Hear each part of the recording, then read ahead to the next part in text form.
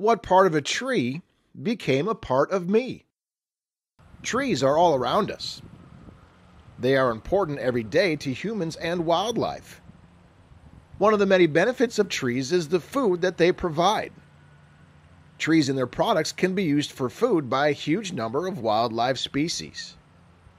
When animals feed on trees and their products, pieces of the tree are digested and become part of the animal's body to be used for energy, structure, or other functions. So what part of a tree became a part of me? Let's find out by looking at some examples.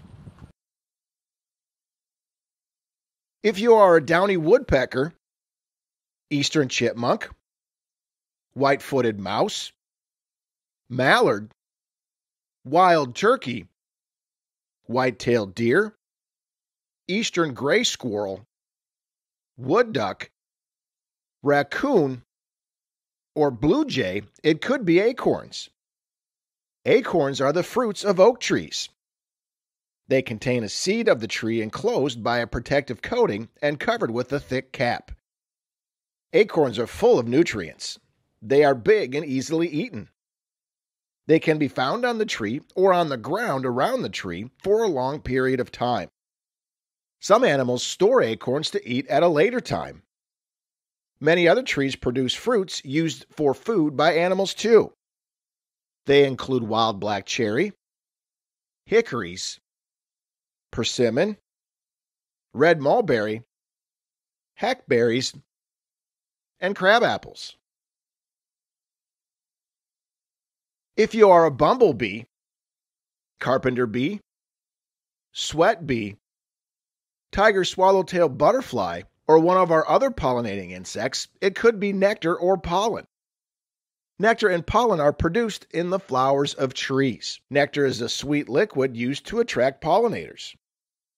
These animals pick up pollen as they feed on the nectar and transfer the pollen to other flowers as they move about. The pollinating animals help the plants to produce seeds. Some animals eat pollen too.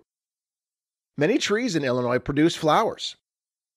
Examples that are especially important to pollinators include redbud, flowering dogwood, catalpa, and tulip tree. Some animals, such as aphids, Japanese beetles, and northern cardinals, feed on the entire flower.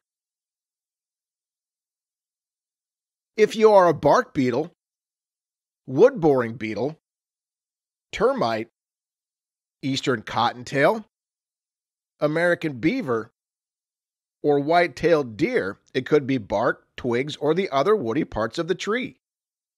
Some animals, like the American beaver, feed mainly on the bark.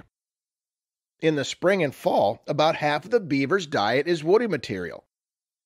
In winter, though, its diet is composed almost entirely of woody items. Eastern cottontails tend to feed on bark in the winter when conditions are harsh and other food sources are not available.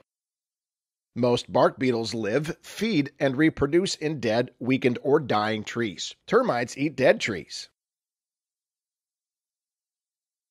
If you are a northern cardinal, American goldfinch, white-tailed deer, eastern fox squirrel, or eastern cottontail, it could be tree buds. A bud is an undeveloped plant shoot. They are nutritious, plentiful, and easy to find. If you are a tiger swallowtail larva, zebra swallowtail larva, hackberry butterfly larva, leaf mining insect larva, Japanese beetle, or katydid, it could be tree leaves. Leaves are not as nutritious as the other tree parts, and in Illinois they are available as a food source only part of the year. Leaf mining insect larvae live in a leaf as they eat it. They are protected from predators by doing so. You can see where they have moved in the leaf by the tunnel pattern that appears on the leaf. The fall webworm moth's larvae make a webbed nest in trees in which they feed on leaves. If you are a yellow-bellied sapsucker, ruby-throated hummingbird, ant, red admiral butterfly, comma butterfly, Morning cloak butterfly, question mark butterfly, hackberry butterfly, or many native bee species, it could be sap. Tree sap is a liquid that usually flows inside the tree. There are two types of sap. Sap that is flowing up the tree from the roots contains mainly water, minerals, and nutrients. Sap flowing from the upper parts of the tree to the roots has water, sugars made by the leaves, and other chemicals. If there is a crack or other opening in the tree, sap sometimes escapes from the inside of the tree. Butterflies, bees, and ants are among the species that feed on sap. The yellow-bellied sapsucker is a bird that drills rows of tiny holes in tree bark where sap can escape. It eats the sap, but it also comes back to feed on insects that have come to eat the sap. You are a sap eater too if you eat maple syrup. If you are a cicada larva, clearwing moth larva, or aphid, it could be roots. Tree roots are usually underground, but some trees have at least some of their roots above the surface of the soil. If this is the case, they may be eaten by small mammals.